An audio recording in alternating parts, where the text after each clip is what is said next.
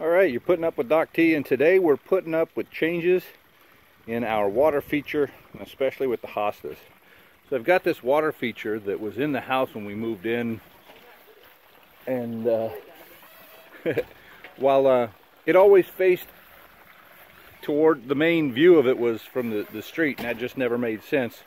The reason it's here is actually to hide the well. I don't know if you can see that in there. So it's been going through major changes ever since we moved in, and I decided this year that we were going to reorient it. So we took some of those pavers and moved them from along these sections to sort of reorient it towards the driveway area, and so that we could see it from where we sit down and have our coffee or whatever.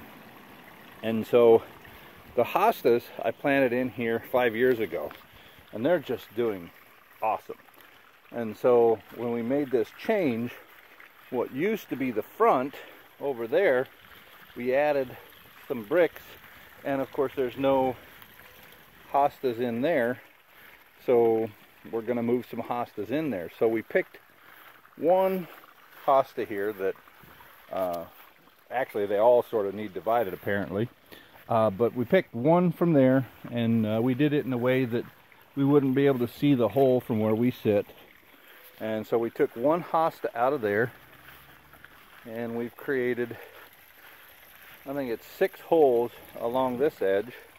And what we did is I took that one hosta and I came in and I divided it into 6 clumps, and I had to cut through that root to do that. So it's just dividing hostas. It's how it works. And so what I'm going to do now is I'm going to take those 6 bunches of hostas, I'm going to plant them in these holes, and so that we'll have hostas this year, but it takes about 3 years after you transplant before they really start to look good, and hopefully in 5 years it'll look kind of like it does in the front. So you're putting up with Doc T, and today we're putting up with changes in my garden.